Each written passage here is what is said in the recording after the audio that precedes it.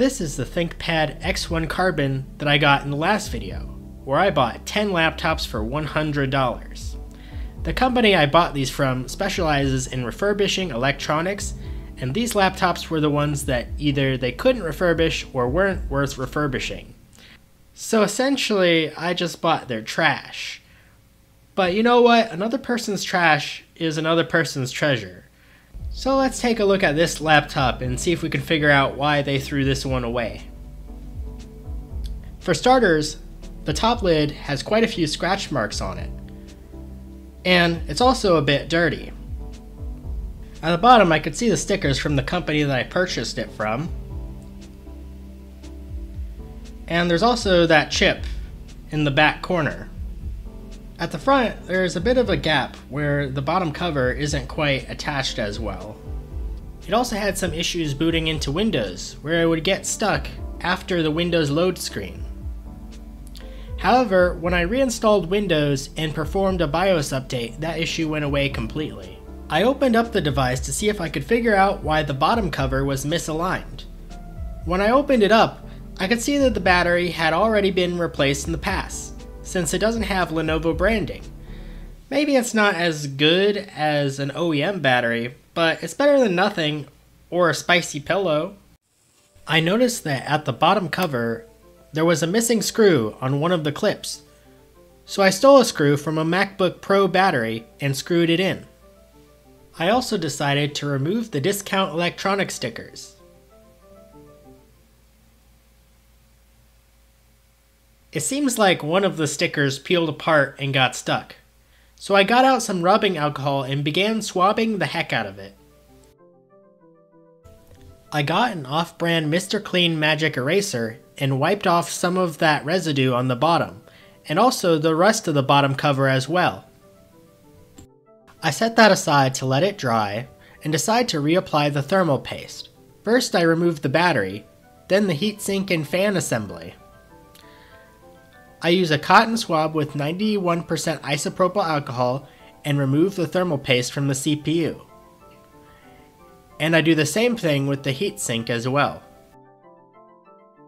I apply thermal paste to the edge of the die and spread it on. Then I add an extra dot in the middle for good measure. Putting the heatsink back on, I screw it in a star pattern to make sure that it spreads evenly. I began reassembly, placing the battery back and screwing the bottom panel back in.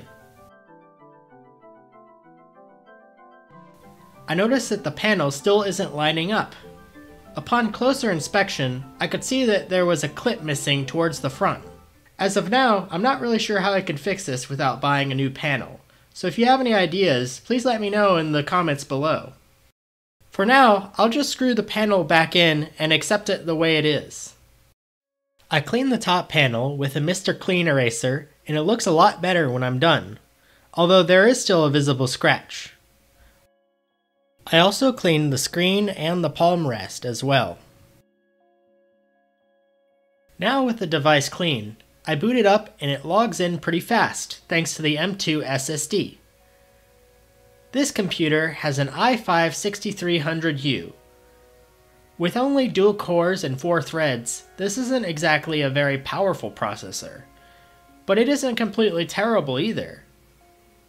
It's good enough for watching movies and videos, browsing the web, using Bing Chat, learning in online college classes, or just looking at the internet in general.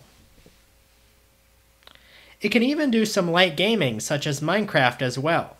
If you really wanted something like this but with more processing power, you could get a used 6th generation Carbon X1 instead, with a quad-core i5-8250U. This device also only has 8GB of RAM, but do you really need more than 8GB of RAM? Oh, you do? Oh, okay, fair enough.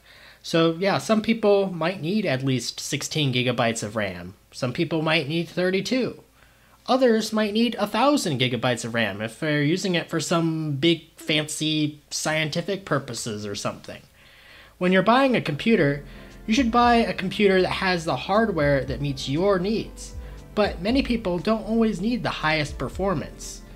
For those who just do some basic light office tasks, this computer is still perfectly capable for that. And yes, this computer is not officially supported by Windows 11, and I fully expect to see many more computers like this just being thrown away for that reason. Although, even after Windows 10 support has ended, this computer will still be great with Linux, or if that's not your cup of tea, there's also Chrome OS as well. I hope you enjoyed the video, and feel free to leave a comment down below. Thank you, and have a nice day.